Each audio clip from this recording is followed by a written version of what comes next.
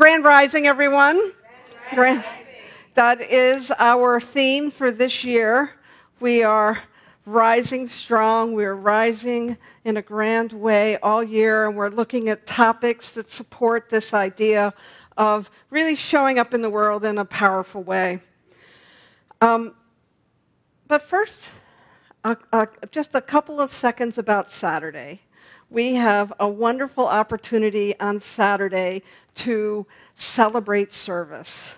As many of you know, I received a honorary doctorate from Centers for Spiritual Living, and we'll be celebrating that through ritual and through a wonderful opportunity to experience that with you. The doctorate is given for the going over and above the extra mile in service to our international organization, and I'm so proud to be the recipient of that. It's not something they give out easily, and I'm really humbled by it. And the other thing that we're going to do on Saturday is that we are going to offer an opportunity for our ministers and practitioners to rededicate themselves to the service that they provide on a local level to this community.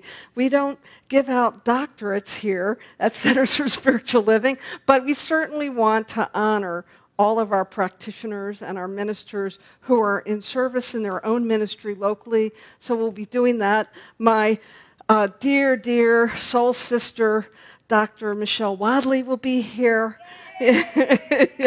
She is a lovely soul, and I know I've brought her here before.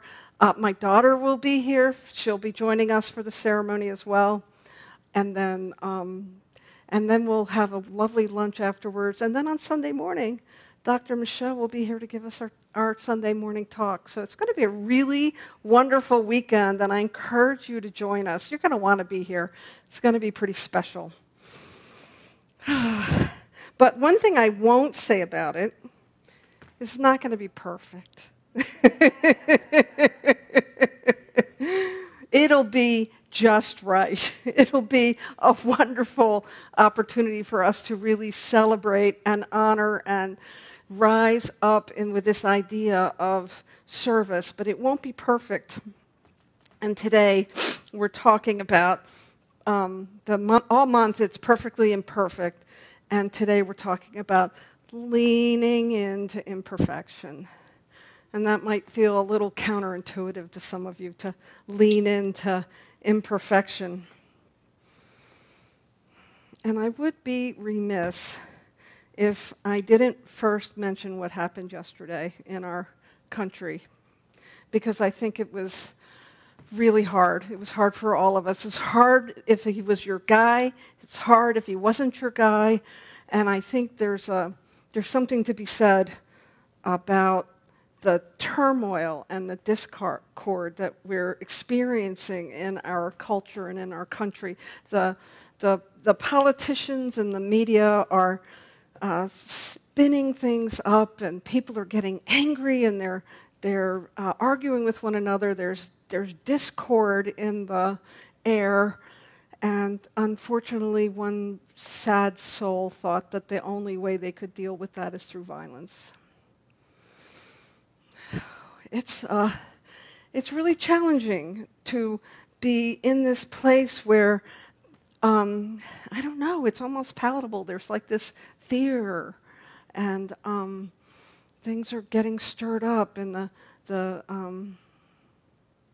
the media. I have a friend who's a journalist, and she said you should really refer to it as non-journalistic media, because there are still journalists out there that fact-check and try to do some good reporting so that we can really stay in touch with each other and what's going on in the world. But there's this media spin, this thing fighting for attention and trying to make sure everybody's watching, and it creates this discord that for me feels very palatable. I'm grateful that Donald Trump was not injured badly. I'm sad about the two individuals that lost their life. And I think it's a wake-up call for us as religious scientists, as spiritual practitioners, as people who want to be conscious as we walk through the world. When we have an opportunity to do that, we have tools that teach that. We have classes, we have principles and practices that will bring us to a place of being conscious as we walk through this, this situation in our country. And I think part of the issue, and to kind of weave that into this idea of leaning into imperfection, is that there's a certain seduction with perfection, right? There's a certain draw where we want to get things just right. And yet, I can tell you that the places in my life where I have stumbled, the places in my life where I've made mistakes, are the places where I have grown the most, where I have learned the most, where I've been able to become more than I currently am. I can expand. I can lean into that. I had my first job in public accounting. I was pretty new to that. I had never worked in public accounting before, and it was a great opportunity. I was a young woman in my mid-30s. And the first day, I knew I had done some tax returns, but not many. I was an accountant in that profession, and the first day, I sat down in my little cubicle, and one of the assistants came in, and they dropped a box in front of me and walked away. And I went in the bathroom and cried. Because I had no idea to do with that box. I mean, it looked like they wanted me to do something corporate. And I had to get the courage up to go in and ask for help, to say, I don't really know what to do with this, to lean in to not knowing, to lean into the imperfection of not arriving at a certain place in my career. The woman that I was working for later said to me that, in an encouraging way, she shared that it wasn't our job to know everything. It was our job to know when to ask questions. And that was a life lesson that has carried me through to today. And still my pride can get in the way of my imperfections and being willing to ask questions, because there is that seduction of imperfection. There is that wanting to really do things just right. And I think as we look at this political landscape and the discord that's happening, there's a lot of imperfection in our country right now. And we seem to have this drama triangle going on. If you're not familiar with that model, it's the drama triangle is when you have 3 points of intersection to any situation. You're either a villain, a victim, or a hero. And if you're playing the victim, if you're playing the villain, if you're playing the hero, none of them are approaching a situation, a system, a problem from a place of wholeness.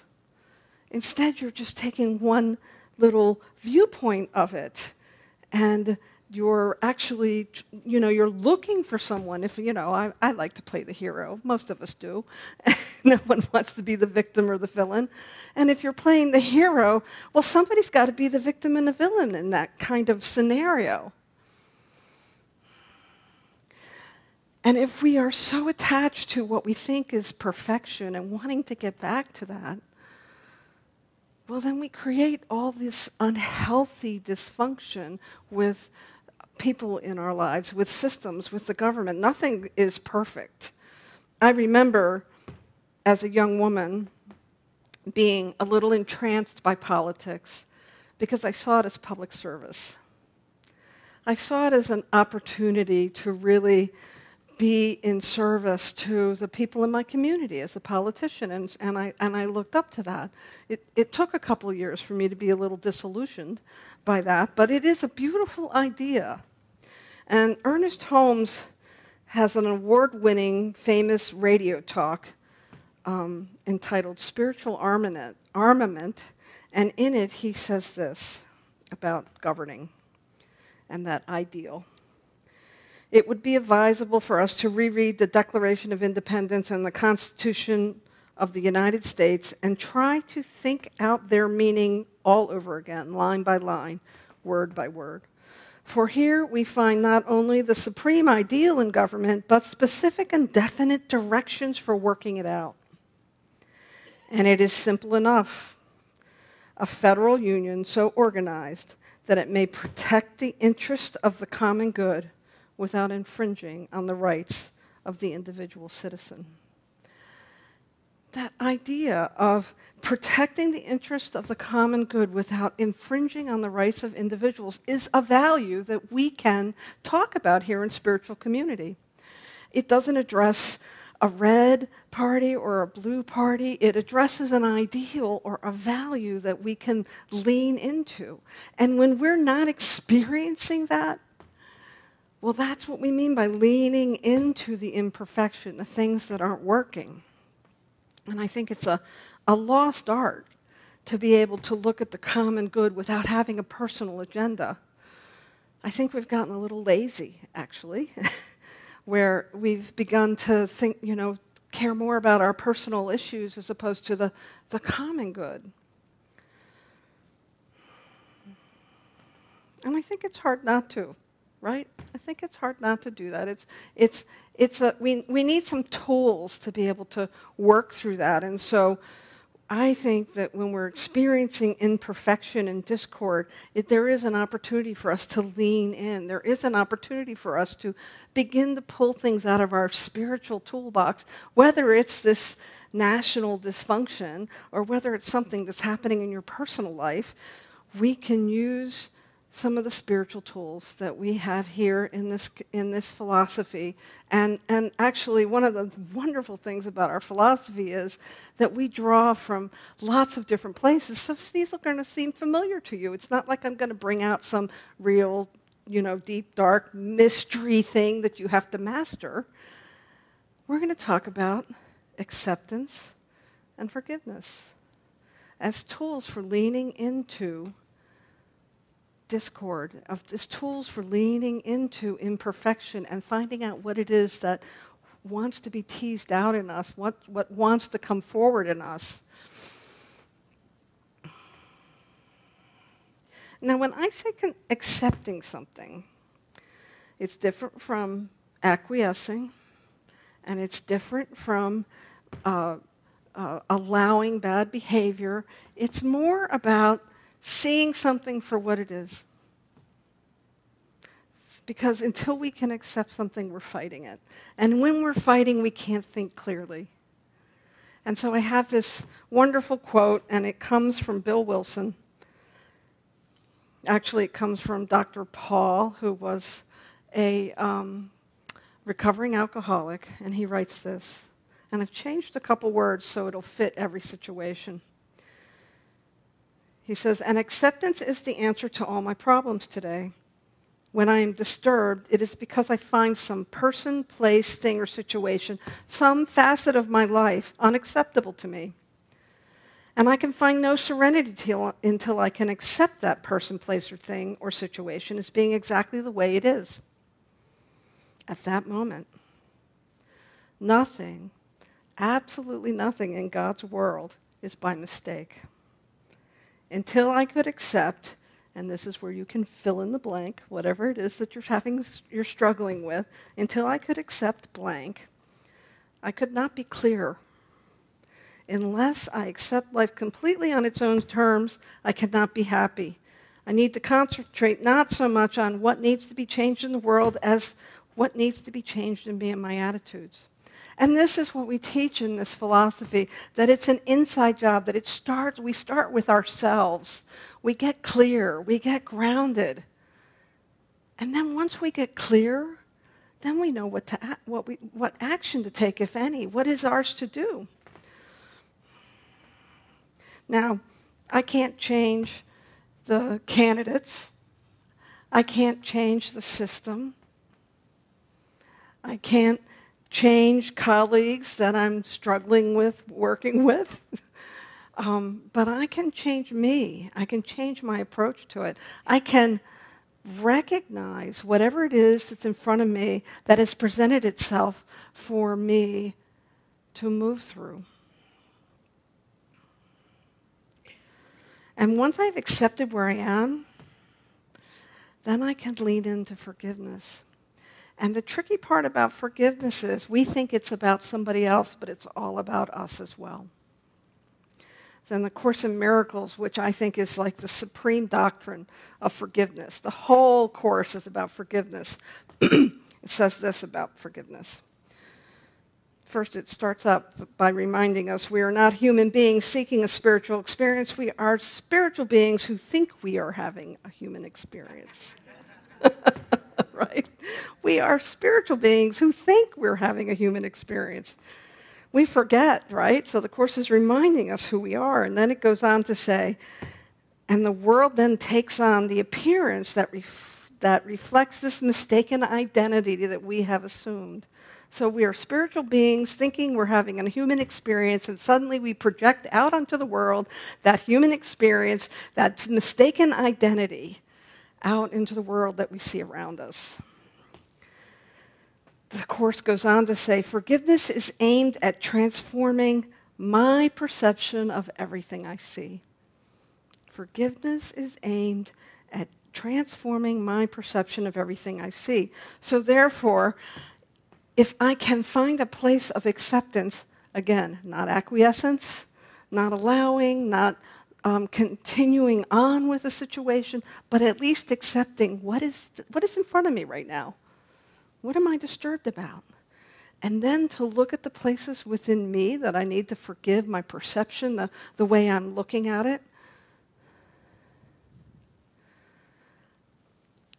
I've been having a challenge with a colleague, not somebody in this community. As you know, I'm in leadership in our international community.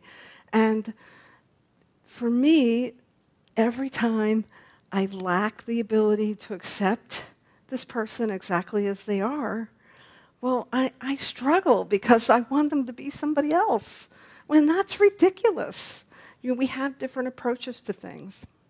And so my ability to accept that person for who they are gives me permission to accept me for who I am. So then, therefore, instead of dealing in this waffly place of wanting somebody to be somebody they're not, I can be really clear about who I am.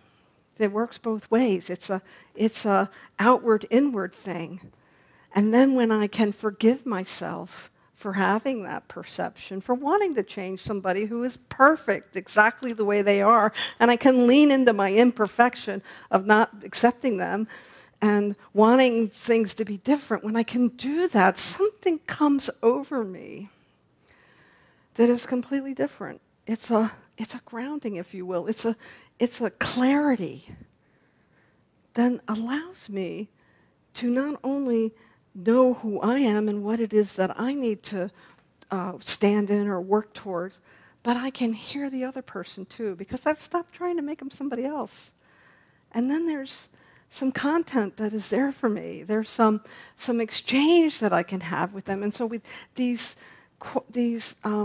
practices of acceptance and forgiveness can bring us to a place where we have some level-headedness, some clarity to know what is ours to do. It's so much easier to just want somebody to do something, be something they're not. It's so much easier to, just want it to be my way. But the world is in this place right now. It feels like the world is having a worldwide chemicalization process. Do you know what that is? Do you know chemicalization? Do you know that term? Chemicalization is a term that Emma Curtis Hopkins used 100 years ago. And it's that place where we have a new spiritual idea, but we're still steeped in an old pattern.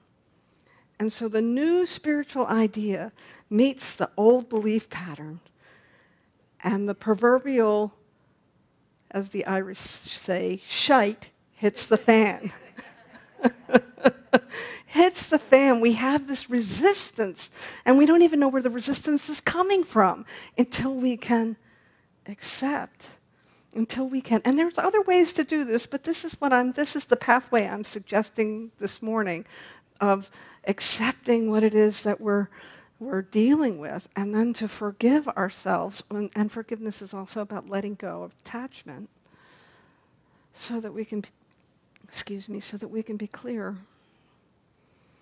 And I just don't, I don't know that people are able to do that. They get so attached and passionate about things.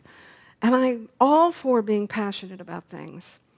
But what I know about this world that we're living in that seems to want to deal with all the problems and and everybody can fix them, and they're not my fault, they're your fault, and I'm going to fix you, and I'm going to fix the mess you made. All of that stuff is not getting us anywhere. But if we can come to a place of being grounded, if we can get some clarity, that's when I can see you and you can see me. We can begin to work things out. And then once we get to that place of acceptance and forgiveness, one of the tools I like to use is affirmative prayer, spiritual mind treatment, or as I like to affectionately refer to it as neuropathway regeneration. Yeah. Where we are able to go to a place of scientific prayer so that we can begin to intentionally change our thinking, to get clear, to get grounded, to begin to respond to life as opposed to react to it. Holmes says this about prayer and acceptance. Prayer is not an act of overcoming God's reluctance, but should be an active acceptance of God's highest willingness. Through prayer, we recognize a spiritual law that has always existed and put ourselves in alignment with it. Emerson described prayer as the study of the unfound infinite. The study of the unfound infinite. Doesn't that sound like full of possibility, full of promise, full of potential? And that's what prayer does. It invites us to really engage in this thing that we call the creative process, to be part of that, to let go of all the things we're holding on to, get clear, engage prayer, and then we know what it's ours to do because we're operating from a place of clarity. And if we can use this regularly, it can really help us. There's a couple of other tools that I want to share with you. One is being offered by Centers for Spiritual Living. Reverend Sarah Nichols is doing a workshop on citizenship and values around the election. And so now it's on July 20th, and I know you're going to be here instead, but we're going to give you a resource for it, and then you can register and watch the recording later. Excuse me. So that's on Saturday, July 20th, so you can watch the recording later because you're going to be here hanging out with us, having fun. And then the other resource that has come up is, and it just came up over the weekend, is one of my colleagues, Reverend David Alexander, is going to be doing something called 100 Days of Mindful Practice, My Election Intention. And so it will be 100 days of daily mindful messages from New Thought leaders, including moi. There'll be some opportunities for weekly check-ins and some somatic healing practices that you can try, and that will give you some information on how to plug into that. Now, David Alexander, if you know him, is Dr. David, I should say, is he's very passionate about social justice issues, but he promises me that this is going to be a nonpartisan practice. So no, we're not going to talk about politicians. We're not going to talk about parties. We're just going to talk about intention. And so on our website, I actually haven't engaged our webmistress to put this page up yet, but we're going to put resources up for you so that you have some tools to work with to stay grounded and intentional in, if you will, sort of the eye of the storm, to keep you in the eye of the storm, that place in the center where you're grounded, where you're not being beat up and mashed up by what's going on in the world around you. Pam's going to put those two resources that I just mentioned in our weekly emails. If you haven't signed up for them, go to the website and sign up for them. These are ways where we can begin to live from a place of clarity in a very imperfect world, to lean in. I mean, it's tempting to stick my head in the sand. Oh, and believe me, I got a solitaire game that when I can't take it anymore, I'm playing my solitaire. And that's okay too. But don't stay there too long. The world needs our hearts and our minds and our consciousness to move through this day. Just like Ernest Holmes, when he wrote, if you haven't read the full Spiritual Armament talk, it's beautiful, and it's just as relevant today as it was in 1950 when he spoke it in his radio talk. Our opportunity really is to begin to be that place of centered, grounded, intentional consciousness in a turbulent sea of spiritual beings who think they're human beings. It's a beautiful opportunity for us to really step up, to have a grand rising, to be part of God's solution, if you will, Source's solution in this crazy, messed up climate that we find ourselves in. I think it's a great opportunity for each one of us, and I know that for me personally, I can't do it alone. I need you. I need my spiritual community around me. I'm guessing you need some help too. So let's do this together, shall we? Yeah, absolutely. It's a new day, and we have an opportunity to be a positive force, at least in consciousness, at this time. Thank you very much.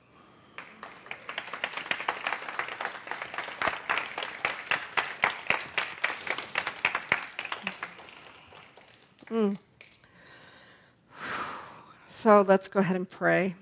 And if you'll join me, to lower your gaze or close your eyes, and we'll do some of that neural pathway regeneration right now. And so we recognize that one source, it is immutable. It is constant. There is a purity of its essence, this creative spark that is forever experiencing the world by means of each one.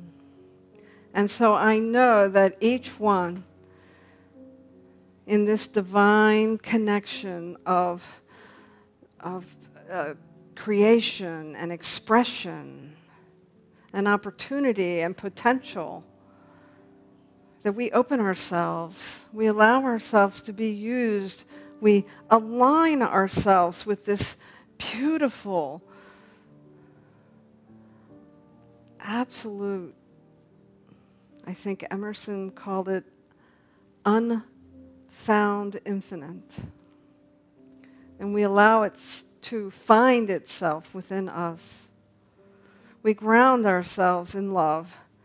We ground ourselves in the power of spirit, not the worldly power, but the power of spirit that only wants to experience itself by means of us in ways that are uplifting and bringing people up and holding ourselves up and taking care of ourselves as well.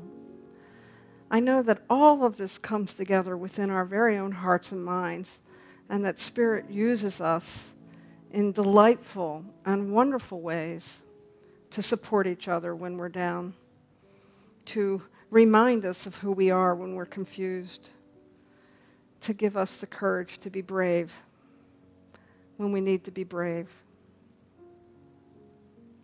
In all these ways and so much more, I know that Spirit is sourcing each one of us, and that our part is simply to be willing to look a discordant fact in the face, to forgive ourselves, and to be clear. And so I know the power and the presence of the one that moves through each one of us in its own individuated way which is perfectly imperfect. And I give great thanks for knowing that this power is moving through each one of us. It is humbling to simply surrender myself to be used by God, knowing I can use this power and this power can use me. And so it is with a grateful heart that I let this go. I let it be. And together we say, and so it is.